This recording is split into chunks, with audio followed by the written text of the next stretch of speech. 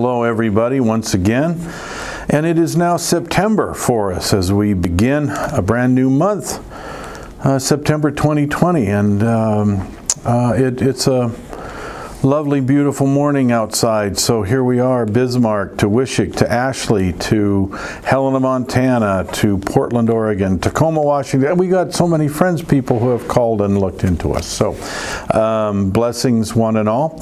The text, jumping right into the lectionary text for this coming Sunday, would be September 6th, is Matthew chapter 18. And for 5 verses, verses 15 through 20. So Matthew 18, 15 through 20. Now, just as a brief introduction,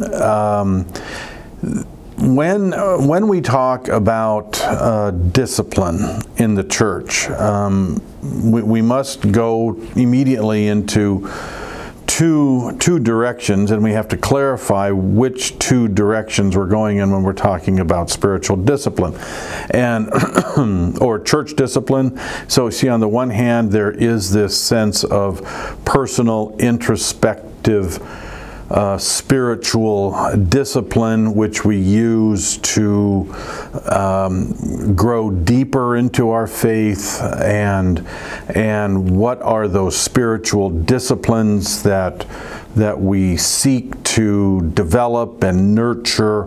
For example, prayer and all of the aspects of prayer, of contemplation, of reflection, meditation, fasting, silence, introspection. All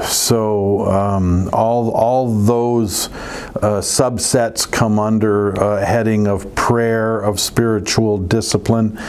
Certainly reading Scripture, which is this intentionality of study and focus. And then again, there's many different ways to read Scripture, to study, to learn, for meditation, for prayer. There's just all of those different things.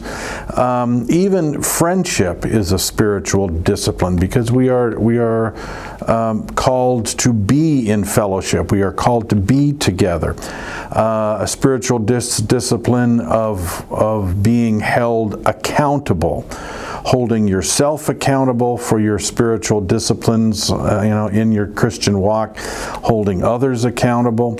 And then some of my other quick list is to seek insight, to find a contentment, to find a well-being, to understand a sense of being forgiven, to make good decisions, to be in the world, not of the world.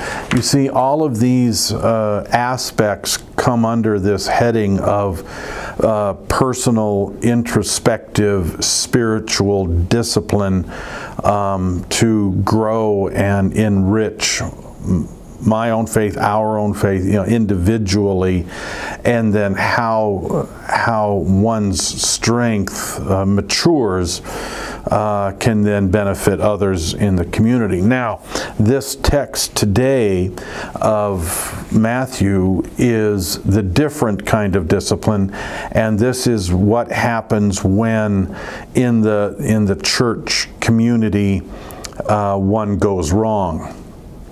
And so this is Jesus teaching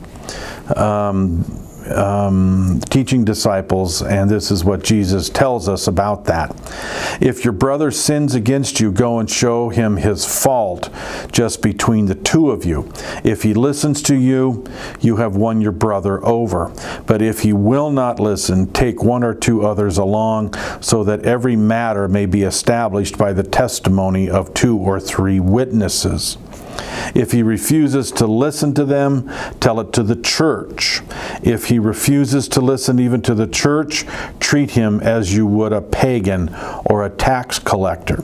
I tell you the truth, whatever you bind on earth will be bound in heaven, and whatever you loose on earth will be loosed in heaven.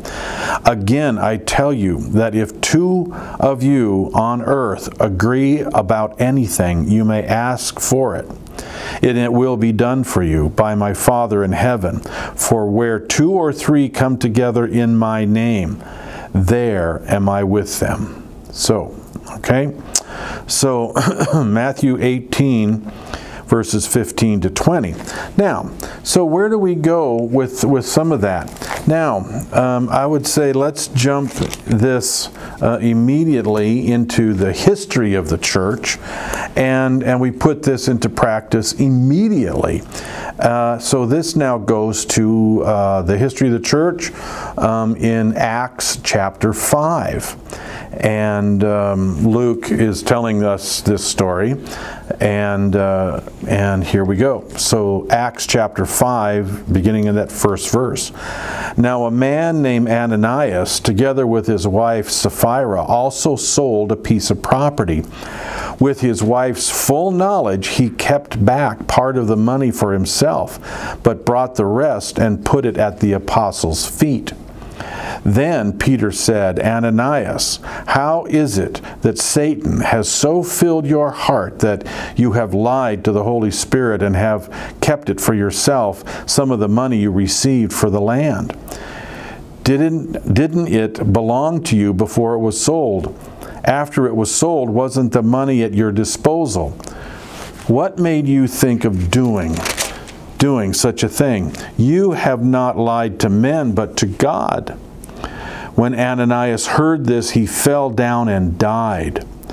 And great fear seized all who heard what had happened. And then the young man came forward, wrapped up his body, and carried him out and buried him. About 3 hours later, his wife came in, not knowing what had happened.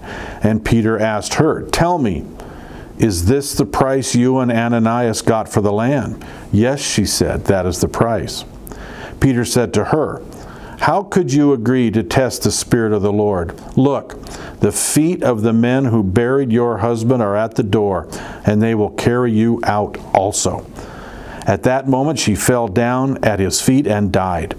And then the young man came in, and finding her dead, carried her out and buried her beside her husband. Great fear seized the whole church and all who heard about these events. So Jesus said, okay, if you got a problem, you're going to have to confront it directly. And so we have this other now. Here is 1 Corinthians chapter 5. Here's another example. And 1 Corinthians chapter 5, verse 1. And Paul writes here, It is actually reported that there is sexual immorality among you, and of a kind that does not occur even among pagans. A man has his father's wife. And you were proud. Shouldn't you rather have been filled with grief and have put out of your fellowship the man who did this? Even though I am not physically present, I am with you in spirit, and I have already passed judgment on the one who did this, just as if I were present. When you are assembled in the name of our Lord Jesus Christ, and I am with you in spirit, and the power of our Lord Jesus is present, hand this man over to Satan, so that the sinful nature may be destroyed, and his spirit saved on the day of the Lord. Okay, so how about that one? Now, we got another couple more before we go away. So here's Titus. We don't go to Titus very often, but we have Titus chapter 3, a couple of verses. Titus chapter 3, verse 9 and 10. But avoid foolish controversies, genealogies, and arguments and quarrels about the law, because these are unprofitable and useless. Warn a divisive person once, and then warn him a second time. After that, have nothing to do with him. You may be sure that such a man is warped and sinful, and he is self-condemned. How about that one? And then our fifth verse is Galatians, Paul's letter to the church in Galatia, district in northern Turkey. So here Paul is writing the letter to the Galatians, chapter 6, verse 1. Brothers, if someone is caught in a sin, you who are spiritual should restore him gently. But watch yourself, or you also may be tempted. Carry each other's burdens, and in this way you will fulfill the law of Christ. If anyone thinks he is something when he is nothing, he deceives himself. Each one should test his own actions. Then he can take pride in himself without comparing himself to anybody else. For each one should carry his own load. So, and then on through chapter 6. Now, okay. So the focus here, you see, is boundaries, structure, organization, understanding. I mean, we have to have a purpose for this. What does the church do to establish a spiritual discipline when one has caused profound disruption, profound anxiety, profound tension, stress? You know, how do you work with this? You see, and so that's why there are or ought to be procedures, policies in place, and I mean profoundly mature, sensible, rational people that you can start to move through these issues and how to take care of the collective group to lift up, and so the disruption of one doesn't ruin it for everybody. And perhaps you know those stories. You know those people and how they have completely upset and ruined the entire thing. So you see, the text for Sunday, September 6th, it deals with the discipline of the fellowship of the Christian community. Not to be confused with the discipline of spiritual development within yourself. But in some degree, both need to be lifted up so that they both can endure and survive and move forward. And so this is quite a big bite out of the apple, as it were, to deal with our loved ones and the church that we love, our community that we love, and how to love it diligently, with purpose, with intention. It's a big bunch to talk about today. Anyway, some big scriptures. So grace and peace, blessings to you from Jesus Christ, our risen Lord and Savior. And please, in these days, be safe and care for one another. It's Pastor Brian. Bye-bye.